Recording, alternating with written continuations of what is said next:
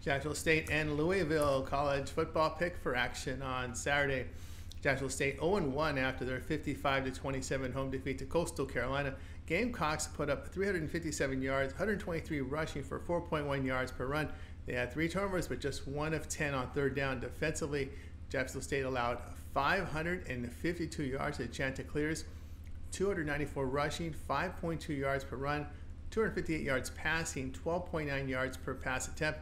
Logan Smothers hit 7 of 13 passes, 61 yards, only 4.7 yards per pass attempt. He rushed for 2.1 yards a carry. Louisville 1-0 after their 62-zip home win to FCS Austin Peay. The Cardinals finished 10-4 last year for head coach Jeff Brom. Team returned 7 starters on offense, 7 to the defense. They put up about 29 points per game last season with 4.4 yards per rush. Louisville completed 64% of their passes, 8 yards per pass attempt. On defense, the team held opponents at 23 points a game, 3.4 yards per rush. Cardinals held opposing quarterbacks at 57% completion rate, 7.5 yards per pass attempt. Texas Tech transfer Tyler Shaw is under center. He completed 60% of his passes last season, 6.7 yards per pass attempt. Shaw was productive last week against his FCS opponent.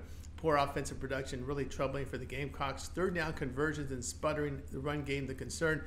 Louisville defended well last season and were run stoppers and defended the pass well. Play will be Jacksonville State and Louisville under 58.